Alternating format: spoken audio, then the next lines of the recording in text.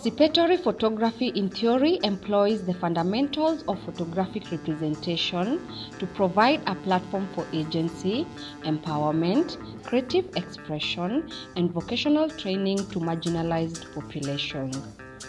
This project was centered in an educational program run by Kenyan NGO, Shining Hope for Communities in Kibera, one of Nairobi's and Africa's largest sprawling slum settlements.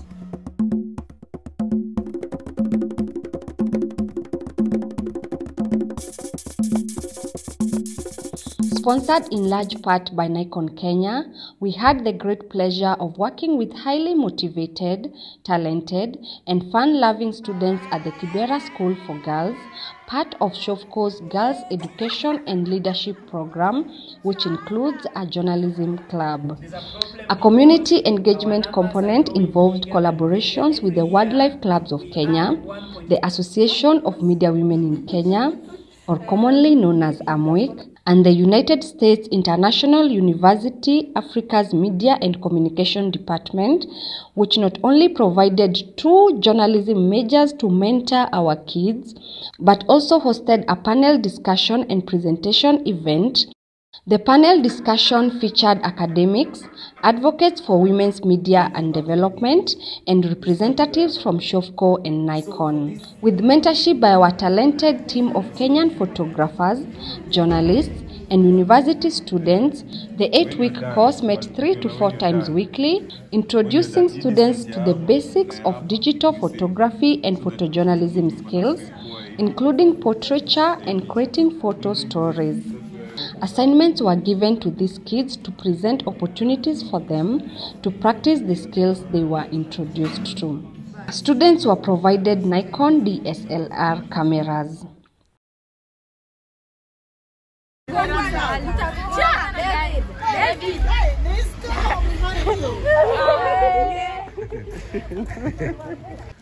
Among the most interesting and effective activities were our home visits. Accompanied by Shofco social workers, teachers, and our own instructors, we visited the homes of several girls, often meeting their families and neighbors. Allowing the girls to show what was like in their homes and in the Kibera community resulted in some of the most intimate and revealing photographs in our 8-week program.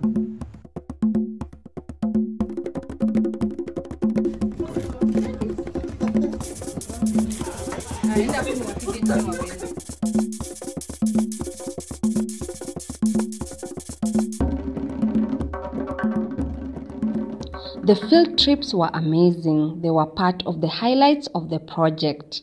They were arranged to a variety of sites outside of Kibera, including Nairobi National Park for a morning of wildlife photography.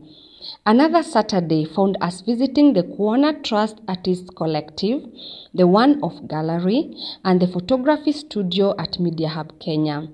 Visits were also made at the historic Karura Forest and the Nikon showroom. Reduce the shutter speed to 25 or 40. Guest presenters included Tony Wild, an internationally honored wildlife photographer, and Esther Sweeney, a conceptual portrait artist whose work addresses issues related to feminist empowerment. Students learned to edit photographs using Nikon own editing software. And to our surprise, the kids are extremely brilliant, and by the 3rd week, most of them could edit their own photos.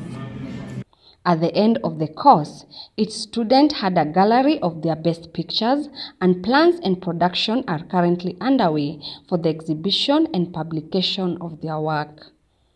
The girls have been empowered with a lifetime skill that will aid in eradicating poverty cycle in Kibera, and hopefully they will become iconic photographers who will inspire their next generations.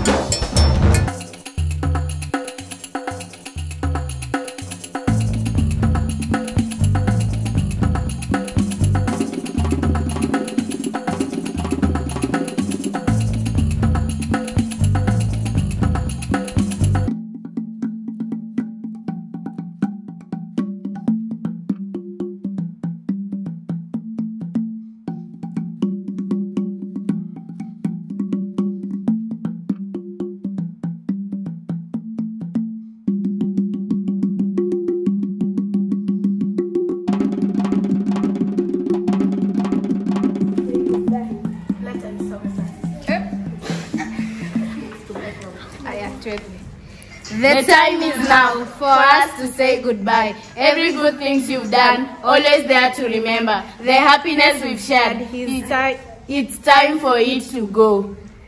All the trips we've been to, so educative and fun. The hard-working teachers we had, very smart and intelligent. I now know about photography, just because of you. Always loved you will be, by the students you have taught. All the things we have learned are never to be forgotten. Wow. The Photojournalism Club will never perish in this school. All the memories we will keep to remember the good things you did. Hooray! We've done it. Ready to move another step. The time is here for us to go and make you proud. A lot of stories we will tell, using photos and the skills. Gratitude. Thank you. Thank you.